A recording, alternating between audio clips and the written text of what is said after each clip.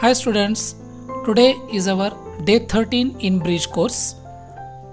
Here today's unit is rational numbers and operations on rational numbers and subunit is rational numbers. Rational number he concept आपण एका exampleच्या सहाय्याने समजून घेणार आहोत. Let us see that example. The occasion is Shamal's birthday. She brought a big cake and made 8 equal parts of it. Shamal ate 2 portions. Her younger brother ate 2 portions. Mother and father ate 1 portion each. Grandma and grandpa also ate 1 portion each. Let us calculate the part of the cake that everyone ate mathematically. हे example नीट लक्षात आलं का पहा. श्यामलच्या बर्थडेचे equal पार्ट्समध्ये first deviation केलेलं आहे आणि मग नंतर ते इक्वल पार्ट्स तयार झाल्यानंतर त्यातला वेगवेगळा पोर्शन वेगवेगळ्या व्यक्तींना दिलेला आहे.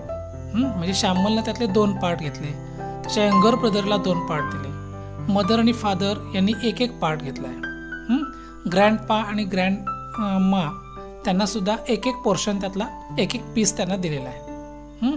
आता हे जे डिस्ट्रीब्युशन केलेलं आहे हे डिस्ट्रीब्युशन मॅथमॅटिकली आपल्याला समजून घ्यायचं आहे. चला तर बघूया. Let us see how it can be presented. The same piece of cake are 8. The cake that Shamal ate is equal to 2 upon 8. म्हणजे श्यामलनं 8 parts पैकी 2 parts खाल्लेले आहेत. The cake eaten by her younger brother is 2 out of 8. Therefore, it is represented as a 2 upon 8. The cake my mother ate is 1 upon 8. That is, mother ate 1 part out of 8. In the same way, father also eaten 1 part out of 8. Therefore, it is represented as 1 upon 8. The cake my grandmother ate is equal to 1 upon 8. And the same way, cake eaten by grandfather is 1 upon 8. That is, this is all the distribution and it is represented mathematically. Do you understand? Okay. Now, think and do correct mark in the right place. By dividing a cake into 0 equal parts, can the parts be eaten? Make the mark yes or no. समजलं? एका केकचे 0 equal parts करून त्यातले parts आपल्याला खाता येतील का असं विचारलेलं आहे. Then let us see, check out the math fun below. 4 upon 2 is equal to 2. That is, 2 into 2 is equal to 4. You know that. Okay. In this same way, 4 upon 1 is equal to 4. That is, 1 into 4 is equal to 4. You also know that. Now, let us see, 4 upon 0 is equal to 0. But 0 into 0 is equal to 4. That will be not possible. This means that no number can be divided by 0. समजले? 4 upon 2 is equal to 2 आणि म्हणून 2 into 2 is equal to 4 येतं. तसंच 4 upon 1 is equal to 4. That is, 1 into 4 is equal to 4 येतं. त्याच पद्धतीनं 4 upon 0 is equal to 0 केलं तर मात्र 0 into 0 is equal to 4 येत नाही आणि म्हणूनच आपण असं म्हणू शकतो की no number can be divided by 0. Okay. Then also see, all the numbers in the cake thing are in the form of numerator and denominators. That is, in the form of p upon q. But the value of q in the denominator will never be 0. आपल्याला जे केकची जी आपण घटना बघितली, example बघितलं, त्याच्यामध्ये cake जे आहेत ते केक कशा फॉर्ममध्ये आपल्याला बघायला मिळाले. केकचे आपण इक्वल पार्ट्स केले आणि ते जे इक्वल पार्ट्स आपण केल्यानंतर डिस्ट्रीब्यूट केले ते नंबर्स जे आहेत आपल्याला कसे मिळाले, न्यूमरेटर आणि डिनॉमिनेटरच्या फॉर्ममध्ये मिळाले. म्हणजेच आपल्याला हे नंबर सगळे पी अपॉन क्यू या फॉर्ममध्ये मिळाले. We call all these numbers as rational numbers. अशा सगळ्या नंबर्सना आपण रॅशनल नंबर्स म्हणू शकतो. पण इथं अट जी दिलेली आहे ती महत्त्वाची आहे. But the value of Q in denominator will never बी 0. म्हणजे P/Q फॉर्ममध्ये जर एखादा नंबर लिहिला असेल तर तिथं Q जो डिनॉमिनेटर आहे तो 0 असता कामा नये.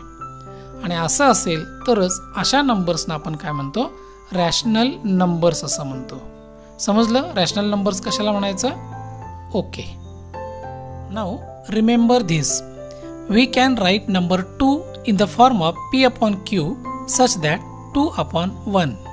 म्हणजेच या ठिकाणी आपण नंबर 2 हा P/Q या फॉर्ममध्ये जर लिहायचा झाला तर तो कसा लिहू, तर तो आपल्याला 2/1 असा लिहिता येईल. Similarly we can also right number -5 in the form of P/Q such that -5/1. म्हणजेच -5 हा नंबर जर आपल्याला P/Q या फॉर्ममध्ये लिहायचा असेल तर तो आपण कसा लिहिणार, तर -5/1. But we can never write any such numbers like 2 and -5 in the form of 2/0 and -5/0. म्हणजे आपल्याला अशा पद्धतीनं 2/0 किंवा -5/0 या पद्धतीनं हे नंबर्स लिहिता येणार नाहीत. Here 2 is hole number and -5 is an integer. Students, आता जे आपण कन्सेप्ट लर्न केली त्याच्यातून आपल्याला काय कळालं, तर first thing that is any number that can be expressed as P/Q and the value of Q is not 0 is called rational number. जे नंबर्स आपल्याला P/Q या फॉर्ममध्ये एक्सप्रेस करता येतात आणि ज्यांचा डिनॉमिनेटर जो आहे Q जो आहे तो 0 नसतो, अशा नंबर्सना काय म्हणतो आपण, रॅशनल नंबर्स असं म्हणतो.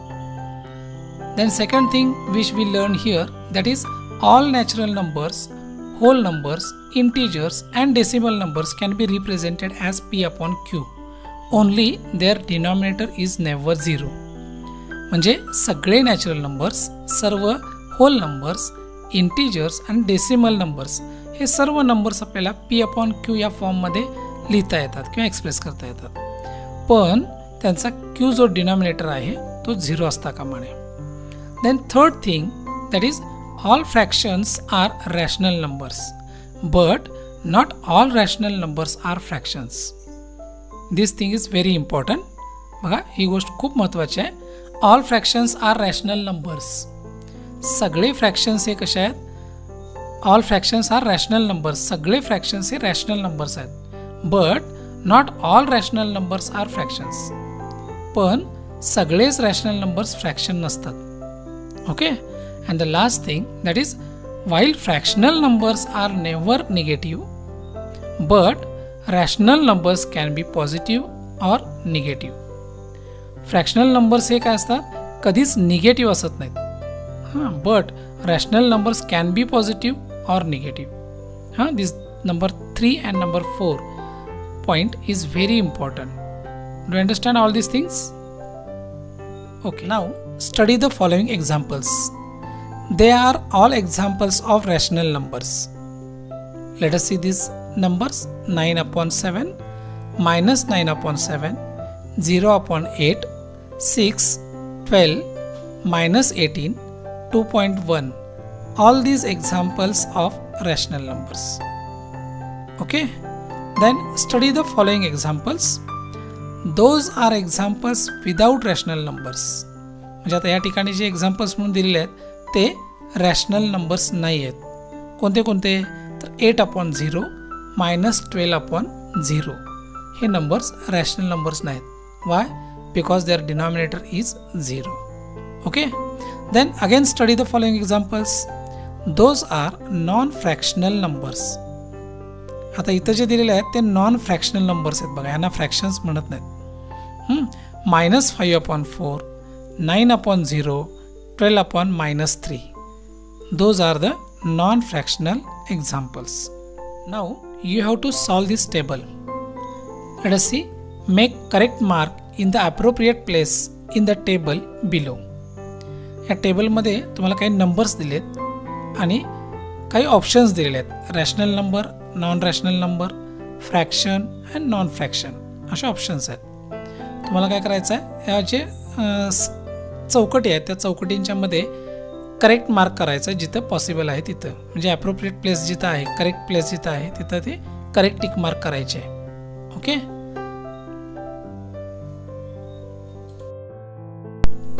अशा पद्धतीनं आज आपण रॅशनल नंबर ही कन्सेप्ट समजून घेतलेली आहे. थँक्यू.